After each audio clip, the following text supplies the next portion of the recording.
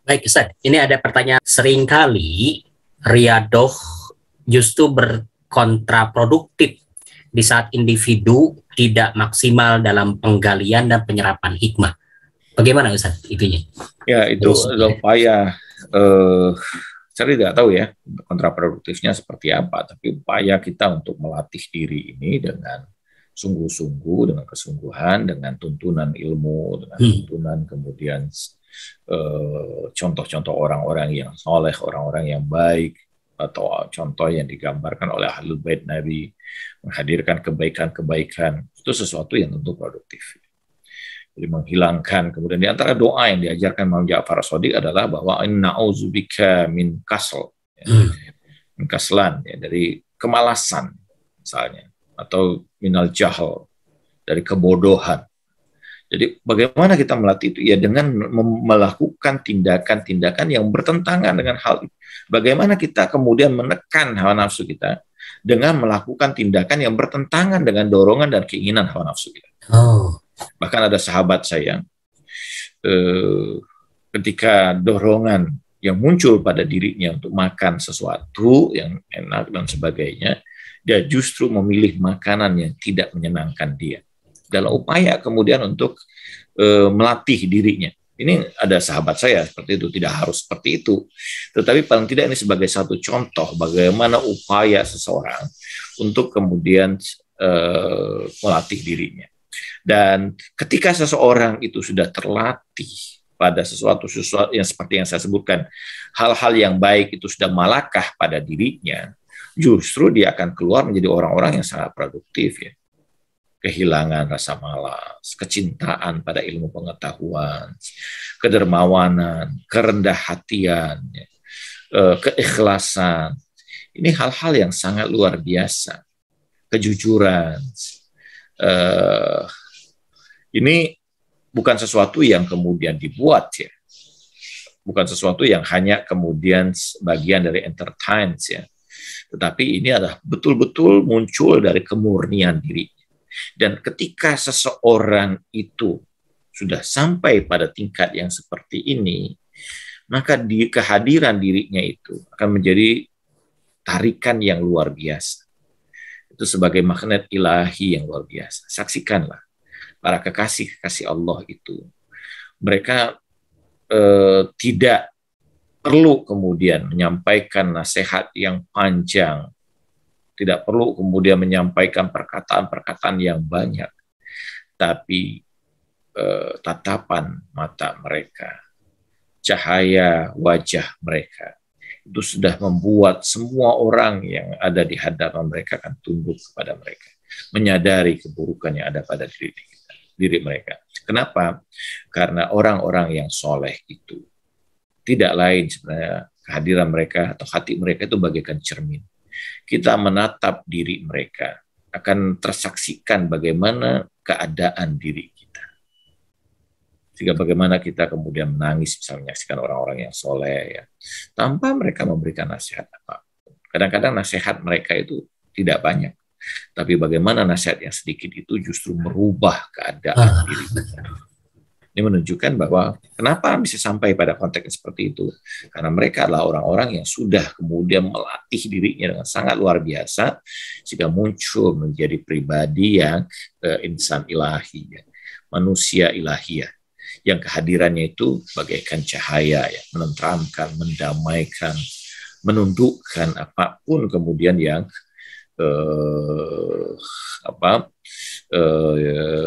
apapun yang kemudian kepongahan, ketakaburan yang ada di hadapannya. Para kekasih Allah itu akan menarik semua orang untuk mengikuti atau kemudian untuk tunduk di hadapannya. Nah, kalau kemudian diri kita ini atau berusaha memunculkan, kita bukanlah tujuan kemudian kita menjadi orang yang, bahwa tujuan utama seorang arif tentu saja adalah kemuliaan dirinya di hadapan Allah Subhanahu wa taala, bukan di hadapan manusia. Tapi semakin seseorang itu mulia di hadapan Allah, maka akan semakin terpancar kemuliaan dirinya di hadapan makhluk. Oke, Ustaz. Kita masih ada waktu sekitar 7 menitan. Ini untuk membumikan, ya. bolehkah dalam riyadhah proses ruhaniyah ini terselip keinginan selain ketaatan kepada Allah, misalkan ada ketaatan kepada Allah tapi juga terselip keinginan misalkan ingin surga, kemudian menjadi teladan bagi keluarga, bagi murid kalau guru dan sebagainya. Itu kalau ada aspek itu gimana Ustaz? Pada tingkatan yang sederhana, pada tingkatan kita semua itu hal-hal yang alamiah muncul alamiah sebagai bagian dari sebuah proses kita untuk mendekati Allah Subhanahu wa taala. Selama itu masih dalam keriduan Allah Subhanahu wa taala, itu hal yang alamiah muncul pada kita dan itu tidak akan bertentangan. Karena pada akhirnya tentu ketika kita berharap bahwa kita menjadi suami yang baik, istri yang baik, atau orang tua yang baik bagi anak-anak kita, itu pada saat yang sama nanti akan mengantarkan kita juga pada kesadaran bahwa itu adalah bagian dari untuk mendapatkan keridhaan Allah kepada kita. Jadi tidak berarti bahwa orang pada tingkat awal tentu saja itu bagian dari upaya kita menjalankan menuju Allah Subhanahu wa taala. Tapi ketika satu saat Allah menyampaikan kita pada kedudukan tertentu, maka keadaannya menjadi berubah, bahwa dia melakukan itu karena itu sesuatu yang Allah inginkan pada dia. Bukan lagi karena yang muncul sebagai sebuah kebaikan yang muncul dari dorongan diri. Jadi apakah seorang yang sudah merasakan kelezatan dalam munajat kepada Allah Subhanahu wa taala masih merasakan kenikmatan selain itu? Itu salah satu doa yang disampaikan oleh Ibnu Zainul Abidin. Jadi kelezatan, keimanan, taatan, ketundukan pada Allah itu sudah menggantikan seluruh kelezatan yang lain. Tapi bahwa untuk mencapai kelezatan itu kita tentu harus merasakan kemudian berusaha bertahap untuk menikmati kelezatan dalam proses penyempurnaan diri kita menuju Allah. Karena di satu saat Allah Subhanahu wa taala menarik kita dan merubah kemudian keadaan kita dari kelezatan kemudian apa yang muncul dari diri kita ketika melakukan kebaikan dengan kemudian kelezatan yang Allah munculkan pada diri kita karena kita melakukan itu sesuai dengan keinginan Allah. Oke, Ustaz. Ini yang terakhir, kita masih ada beberapa menit lagi dan kita closing saja. Yang pertama, Ustaz, apakah derajat yang tinggi atau mulia di sisi Allah yang dicapai dari riyadhah itu sebenarnya derajat apa gitu? Apakah terus nanti bentuk kalau sikap keseharian orangnya seperti apa misalkan? Itu penting, Ustaz. Ya. Sebagaimana kemudian yang di dalam hadis disebutkan takhallaq bi akhlaqillah. Berakhlaklah kamu dengan akhlak. Dan upaya riyadhah adalah memunculkan akhlak Allah itu pada diri kita. Karena dengan itu maka kita adalah menjadi betul-betul kemudian kita menjadi hamba Allah ya. Menjadi insan ilahi. Jadi dan dengan sendirinya ya. Artinya dengan sendirinya ketika kita berusaha maka tugas kita itu tidak lain dalam usaha itu. Sebagaimana misalnya ada ayat Al-Quran yang menyebutkan bahwa wanzalal ma'a minas sama fasalat audiyahima. Maka air itu turun dari langit dan memenuhi setiap kemudian lembah-lembah. Dalam tafsir atau ta'wil tasawuf digambarkan bahwa lembah-lembah itu adalah hati kita. Yang ketika hati itu sudah terbuka menjadi bagaikan lembah, maka seluruh kemudian air dari atas itu akan turun menyirami kemudian lembah-lembah itu, menyirami setiap hati yang terbuka itu. Nah, upaya kita lah membuka hati kita, membuka kemudian membersihkan relung ruhani kita. Suatu saat ini ada seorang khalifah yang membuka sayembara melukis. Sehingga kumpullah kemudian seluruh pelukis.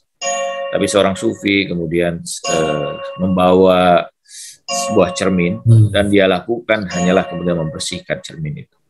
Ketika khalifah itu melihat satu persatu lukisan yang dilukis oleh para pelukis di seantero dunia itu, dia memujinya. Tapi ketika sampai pada sufi ini dia bertanya, apa yang kau lakukan? Bukankah aku perintahkan di tempat ini untuk melukis dengan lukisan yang indah? Kata Sufi itu, aku membersihkan cermin ini. Tidakkah Tuhan saksikan bahwa lukisan yang ada di hadapan cermin ini jauh dari dari lukis-lukisan yang indah yang lainnya. Dia menampilkan sebagaimana adanya dan menampilkan realitas yang sesungguhnya. Apa maksudmu, kata Khalifah? Cermin ini adalah hati seorang hamba. Semakin dia berusaha membersihkannya, semakin kemudian lukisan yang sesungguhnya, realitas yang sesungguhnya dari Allah Subhanahu wa Ta'ala akan muncul padanya. Jadi tugas kita dalam upaya kita melatih diri kita riyadhah itu adalah membersihkan kemudian batin kita ini, dengan sendirinya kemudian cahaya ilahi itu akan masuk pada kita. Terima kasih Ustadz. Kita sudah pemungkas. Mohon berkenan Ustadz untuk pertama mungkin closing statement, kemudian diiringi dengan doa untuk kemaslahatan kita semua, untuk Indonesia dan untuk masyarakat yang hari ini mungkin masih pandemi, dan juga upaya-upaya kita agar sehat lahir batin ya Ustaz ya. Silakan Ustaz. Ya, bismillahirrahmanirrahim. Bahwa tidak mungkin kita mampu mencapai kemuliaan di sisi Allah Subhanahu wa Ta'ala tanpa upaya kita untuk melatih diri kita dan mendidik diri kita dengan memasukkan beragam hal-hal yang baik, hal-hal yang mulia, karena dengan itulah kemudian kita akan sampai pada derajat manusia ilahiyah. Dan proses ini adalah proses yang dilakukan oleh seluruh para kekasih Allah, para nabi, para imam yang suci, melakukan proses riyadhah yang tak pernah henti.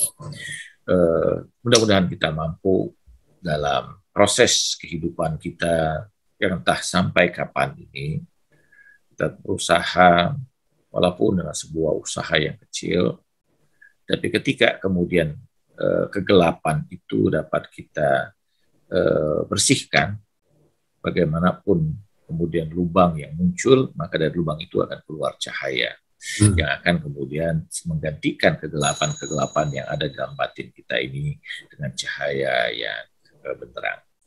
Allahumma salli wa sallim wa barik ala sayyidina Muhammadin wa ali Muhammad, ya daimal fadl ala bariyah, ya basital yadaini bil atiyah, ya sahibal mawahibis saniyah, salli ala Muhammadin wa alihi khairul wara sajiyah, waghfir lana ya zal ula fi hadzal asyiyah. Allahumma ya Allah, Tuhan yang selalu lebih dahulu dalam kedermawanannya, dalam kemuliaannya, kepada seluruh hamba-hamba, curahkanlah sholawat kepada Muhammad dan keluarga, dan ampunilah seluruh keburukan-keburukan yang ada pada kami pada saat ini. Allahumma ya Allah, saya mohon kepadamu, kuatkan diri kami dalam kebaikan, tuntun kami dalam perjalanan kami menuju, kuatkan diri kami untuk melangkah dalam setiap urusan kehidupan kami, dalam langkah kami untuk mendekatimu. Ya Allah, curahilah di hati kami kelezatan keimanan, kelezatan kecintaan untuk selalu bersama. Masukkan di hati kami kebencian pada setiap keburukan yang akan meruntuhkan dan menjauhkan kami dengan Allahumma ya Allah, lindungilah kami semua, lindungilah pemimpin-pemimpin negeri ini, lindungilah seluruh bangsa ini, jauhkan kami dari beragam bala dan bencana yang akan merusak kehidupan ruhaniah kami. Ya Allah, kuatkan kami dalam setiap cobaan kehidupan kami, dan jadikanlah cobaan-cobaan itu sebagai upaya kami untuk mendekatimu. Gantikanlah dengan kebaikan yang banyak di sisi. Ya Allah, anugerahkanlah kemuliaan, keutamaan, ketinggian derajat kepada seluruh guru-guru kami yang telah membimbing kami untuk dapat mengenalimu. Allahumma salli wa sallim wa barik ala sayyidina Muhammadin wa alihi tahirin, walhamdulillahi rabbil alamin. Wassalamualaikum warahmatullahi wabarakatuh. Waalaikumsalam warahmatullahi wabarakatuh. Terima kasih Ustadz Kholid Al Walid yang sudah memberikan pencerahan pada kita semua tentang Riyadhah. Insyaallah kita akan berlanjut kembali belajar tasawufnya dengan tentu saja dengan tema yang lain, masih bersama Dr. Kholid Al Walid. Selamat malam, wa ma taufiqi illa billah, alaihi tawakkaltu wa ilaihi unib. Assalamualaikum warahmatullahi wabarakatuh.